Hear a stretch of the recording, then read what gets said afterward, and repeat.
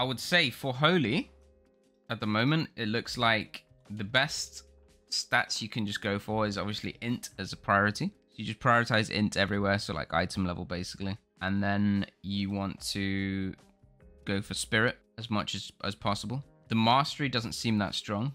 If you look, Echo of Light is quite low down, so I would say mastery is actually not that valuable for you. So maybe outside of spirit, either crit or haste as personal preference, I would say, is going to be superior. The mastery, as I say, I don't have that much mastery, but in this long game, the base is still not doing that much, and you're obviously going to, you have to get a fair bit of mastery if you want to increase this, and you're going to maybe like double it. But even if you triple it, right, it's still only at like here. So it's definitely not that big of a deal to pick up mastery, and I think at the cost of a lot of spirit, it's not going to be worth it. So that's your gearing. So this is the gear that I picked up. I actually need to change the neck, a spirit one on there. Go do that now. But yeah, so we've gone for the Mooncloth helm with int Resil enchant and int gems, int silence meta.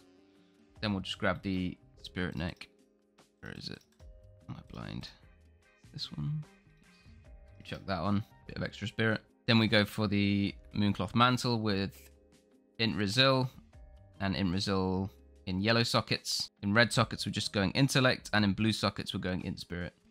We take the pen cloak. That should just cover our pen with the 200. If you look, the shadow pro is 195, so the 200 will cover that. Then robe, again, the spirit one with the same gems, 20 all stats enchant, 50 int enchant on bracers. Then we've gone for the spellblade to kill totems, and the reprieve for the extra 40 int enchant. And then we've obviously reforged the crit and just general stats we're reforging to spirit. We've got the Darkmoon card and regular Resil trinket. We can also switch that to spirit trinket if needed. And then a spirit ring and a crit ring. And then the crit is reforged to spirit. Spirit boots, Mooncloth legs. Obviously we're going for that 4 set. Cord of meditation, and again spirit belt, and then satin gloves. Now what you can actually do, you could also run the Mooncloth gloves for the extra haste. And you can switch out potentially the helm. The helm has mastery on, right? So if you don't want the mastery, you can switch the helm out to something else. Or the legs if you don't want the crit. I was running the PvE legs as disc. Not sure if you can get away with that as Holy, as you're getting pumped a little bit. But yeah, I'd say potentially replacing the helm with, I don't even know what the satin one has on it. Satin one has haste, so you could drop the mastery and pick up some haste, and I don't think that's the worst play in the world. But again, it comes down to personal preference, whether you want more crit, more haste, or whatever. But yeah, looking at the numbers, I don't think the mastery is actually going to be that strong, especially this season. So maybe swerve that in favor of the other stats. And you'll notice that there's no hit really on the gear. And the reason for that is with my current spec, because I'm Holy, it means I can pick up all these things early on, right, as part of the build. And that allows me then to go into Shadow. I don't really need to go that deep into Disc. And that allows me to go into Shadow and pick up this talent. And what this does is it converts my spirit to hit. So I'm getting a bunch of hit from my conversion without actually gearing for hit at all.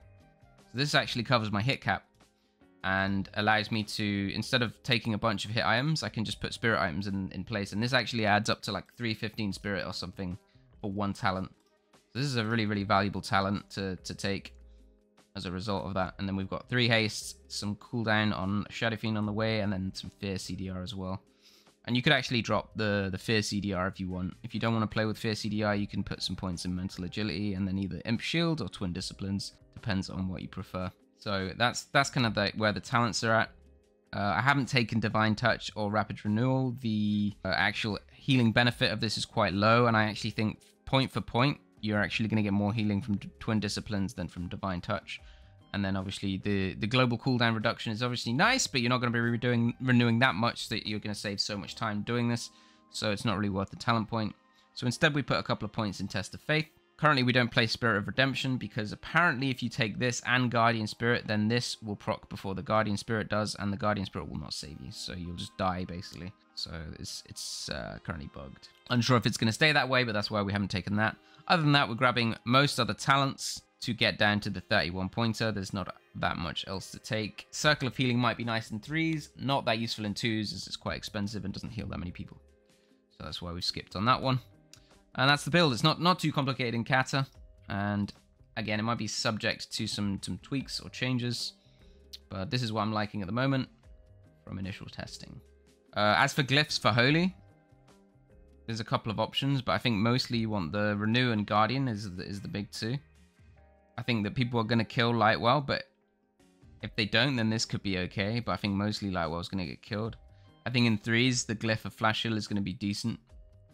So you'll probably want to run that maybe instead of the shield one. Although the shield one definitely has some value. I think that I'm shielding more in twos than I would in threes, just to kite around and stuff. So yeah, the Flash Hill is definitely going to be strong there. And then for mages, you're definitely going to run Palm Glyph. The Desperation is Guardian and PS while stunned, so that's a must-have, I think. And then Master Spell Glyph is your pretty solid third option. Again, you could swap that out for Inner Fire if you want to tank better. So obviously this is adding quite a nice bit of armor. And then Miners is just Fort, Fiend, and then you can drop Levitate if you want to hold a bunch of feathers. Otherwise you can chuck Levitate on instead of Shadow Prot. Arguably Haste is good for getting the chakra weaving down.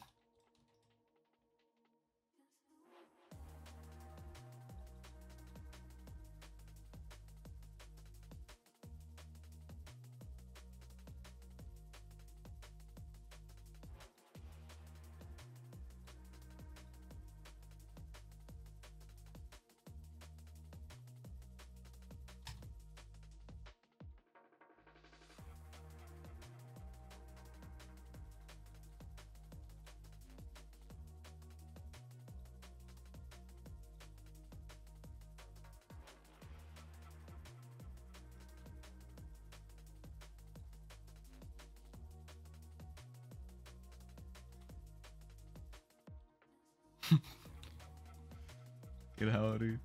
The speed on the shield is so insane.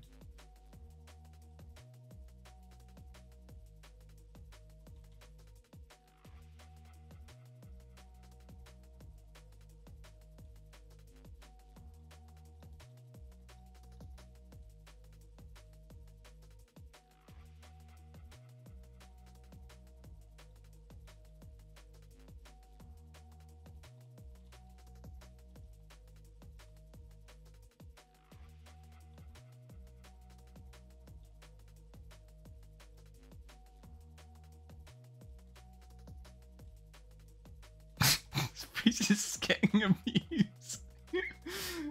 Holy shit.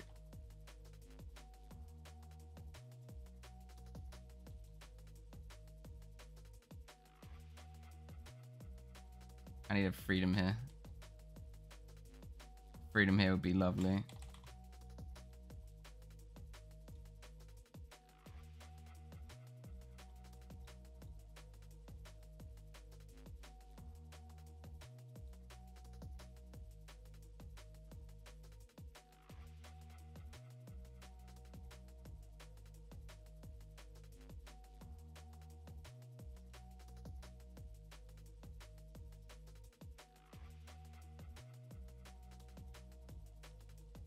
I really thought I could chastise him first.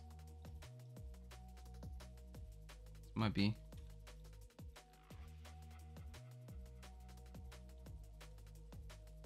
I need to see the cooldown on the freedom.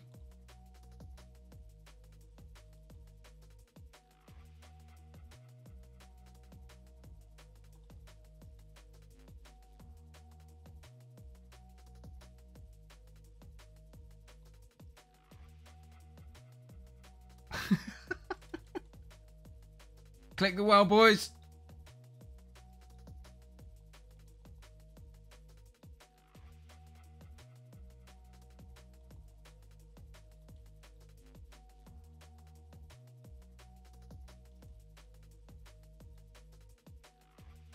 Oh, keep clicking the well. You can do it, Mr. Boy. It's right there. It's on top of you, bro. Keep clicking that well. Yes, my lad. Good stuff.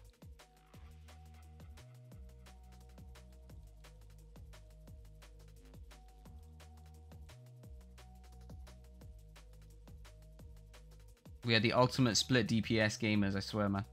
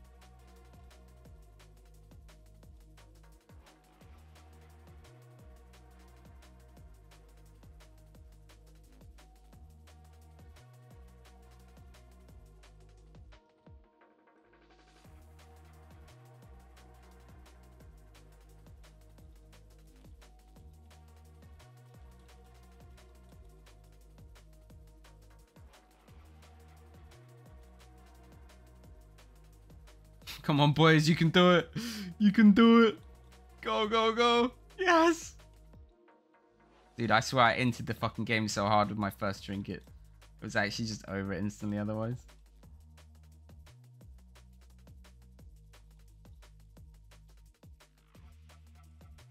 Dude, the Holy Mana is pretty good though. Against casters at least, seems fucking strong.